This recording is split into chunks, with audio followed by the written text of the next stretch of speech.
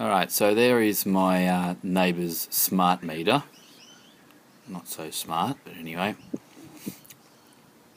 And my wall is literally there. That's my bedroom window.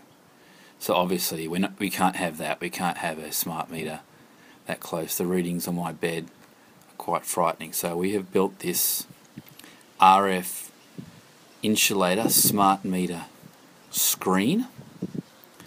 As you can see, it's like a little bit of a fence. You've got two posts, one either side, and on one side we've put 0.55mm sheet of copper.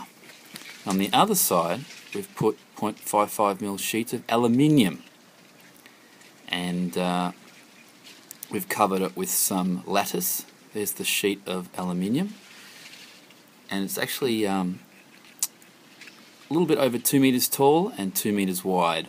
And those posts go into the ground with some concrete, a bag of concrete, of quick set concrete on each side.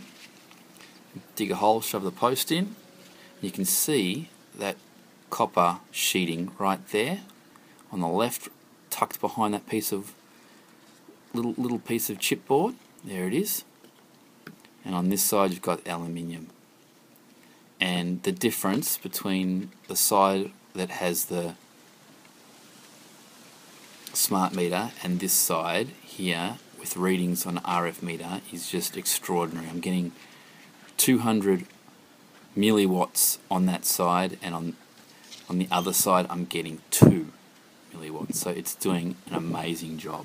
And I've put that extra piece of chipboard across the copper so that it doesn't get stolen. People can't see that it's copper because it's not cheap these days.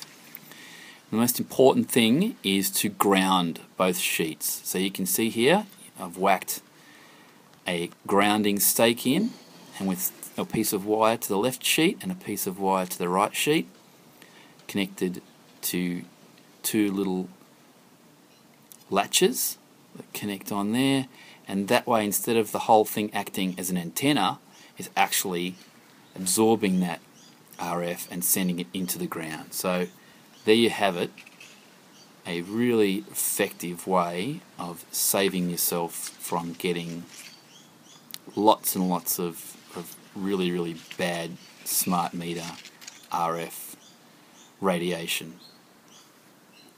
And you can also put that inside a wall as well, so very important thing to set up if you're close to a smart meter.